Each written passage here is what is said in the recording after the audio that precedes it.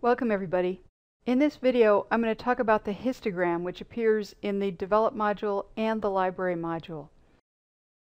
While I originally made this video for Lightroom 5, 6, and Classic, the information I present is also applicable to the cloud-based Lightroom.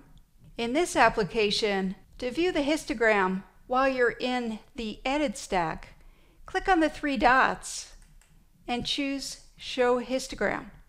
It'll be up here at the top.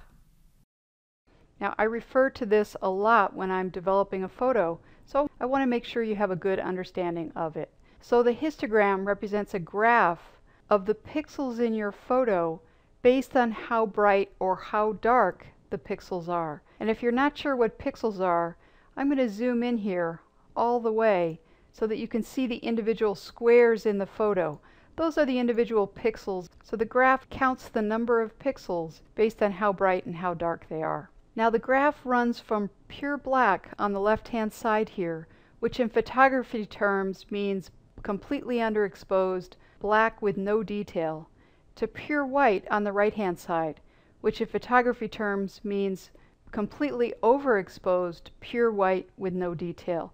This photo has no pixels that are blown out or pure white, and it has very few pixels that are pure black. I know it has some because I can click on this little triangle indicator here and you may be able to see a few little blue indicators. But let me go ahead and force this picture to have more pixels that are blocked up and blown out. Now as I hover over this shadow indicator, it shows me what shadows are clipped, which parts of the photo are pure black with no detail. As I hover over this triangle, it shows me which parts of the photo are pure white, blown out with no detail, which highlights are clipped. I'll go ahead and reset this photo to get it back to before I did this work.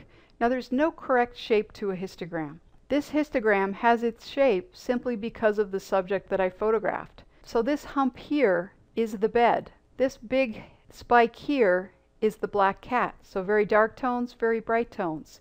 And then these midtones, tones of average brightness, are the chair, the inside of the ear, maybe the eyes, the crevices in the bed, etc.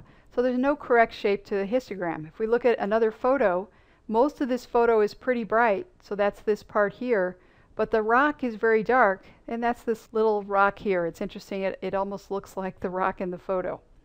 This photo is a very bright photo, and there's not much difference in brightness between the brightest pixel and the darkest pixel. Now there's no correct shape to a histogram, but there is a correct placement of a histogram, or at least an optimal placement. Now you control the placement of the histogram along this scale when you set the exposure in your camera. Now I purposely exposed this photo very brightly to get an optimal placement of the histogram. The optimal placement is as far to the right as possible without blowing out any significant highlights or any highlights that you want to retain. This is called exposed to the right, or ETTR. It's very different from film photography. It's in digital photography that we want to expose as brightly as possible without blowing out the highlights. That's because our sensor captures much higher quality information in the right part of the histogram than it does down here in the shadows. I can prove that to you if we go back to this cat here. I'm going to brighten up the cat so that you can see all of the detail in the cat. And then I'm going to zoom in, and then the last thing I'm going to do is turn off Lightroom's automatic noise reduction. So I'm coming down to the detail panel and I'm going to slide this back to 0.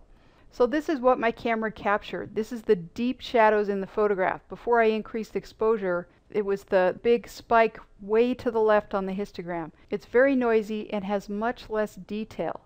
So that's the consequence of exposing something darkly. Now in the case of this cat, there was no way to expose the cat any brighter without blowing out any highlights. As long as I don't need to brighten up the cat this much, I won't actually see it. But it's best to always expose as far to the right as possible. As you're going to see in a video coming up soon, as it's captured, this photograph looks like nothing. But I'm going to be able to do a lot to this photograph to make it look really stunning because I've got high quality information. It's better to expose too brightly and darken rather than expose very darkly and brighten. Here's an example of a photo that was underexposed. So ideally, this photo would have been exposed further to the right, closer to the edge. Now you don't have to come within 1 millimeter of the edge, but within a half a stop to a stop would be just fine. Now if you're shooting on automatic because you're shooting a wedding, you don't necessarily have full control over this, but I'm pointing out the ideal scenario. Now notice that the histogram also shows us a graph of the color channels in our photo. Our photo is made up of red, green, and blue color channels. These other colors we're seeing are combinations of those colors. I do check to make sure that I'm not blowing out or blocking up any of the individual color channels, because that would mean that I am losing some detail, even if I haven't lost detail in all 3 of the channels. Now, it's often the case that images will look best with a wide histogram, or in other words, a range of tones that goes from almost pure white to almost pure black. Here's my image as captured, and then here's my image after I've edited it. And in fact, we do have a wider range of tones. Here's another image. As captured, it looks pretty flat, and we don't have a wide range of tones. And then after editing, we do. However, I don't edit my images specifically to achieve this. I edit my images to look good visually, and sometimes I achieve this and sometimes I don't. Here's an image that I really like. Again, it's pretty flat, but if I edit it to have a full range of tones, it looks absolutely terrible. So remember, editing your photos is an art. It's not a science. There is no right answer or correct answer to editing. Now before I conclude this video, I just want to show you a few more features of the histogram.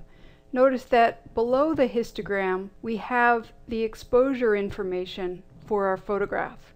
Now watch this area as I move my mouse into the photo. It's showing me the red, green, and blue percentages of the location in the photo that my mouse is at. So our photo is made up of red, green, and blue channels, and this is one measurement of the color in our photo. For example, I'm going to go ahead and hover over a red area in her cheek, and you'll see that of red, green, and blue, red is the highest value. If I go to her eye, which is gray, you'll see that the values are very much equal to one another. They're very neutral, which is gray. Now below the histogram, we also have an indicator that we're working with our original or master photo.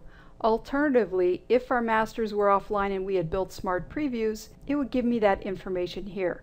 And I have a separate video on smart previews. Now I want to go to this photo here to show you another indicator here in the histogram panel that you might get. This lightning bolt is a warning that this image is not using the most up-to-date version of developed technology.